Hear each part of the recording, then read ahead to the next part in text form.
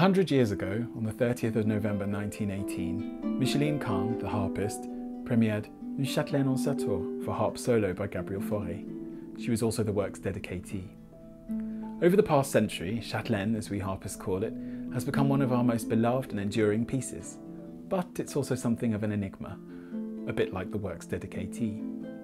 Micheline Kahn was born in Paris on the 3rd of August 1889 as a member of an artistic, middle-class family, quite typical of the era.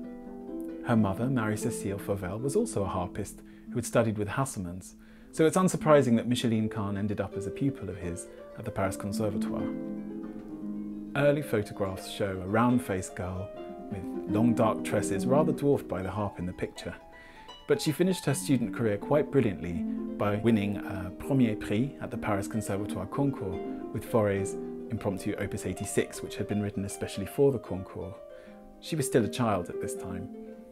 This started a long and fruitful association with that composer, but things were pretty quiet until about 1913, when Micheline wrote to Faure asking if she might arrange for publication some of his piano works for the harp.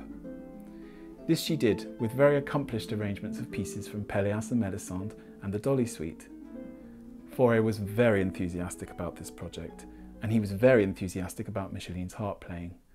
With the advent of World War I, he began to arrange his own series of concerts for wounded servicemen, and Micheline was made an immediate feature of these. He often sent her little notes in verse, sometimes a bit flirty, advising her of the time and dates and locations of these engagements, as well as suggestions for repertoire, usually his own works.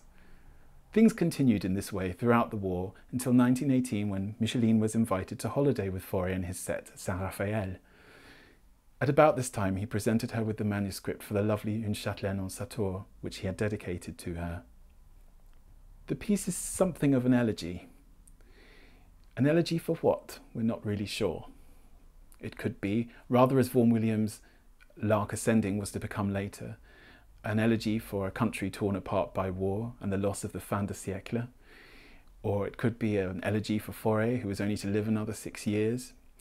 But for me, it's more of a portrait of a young woman emergent in life. She's no longer that round-faced young girl. She's become rather a fragile and fascinating beauty and a great artist.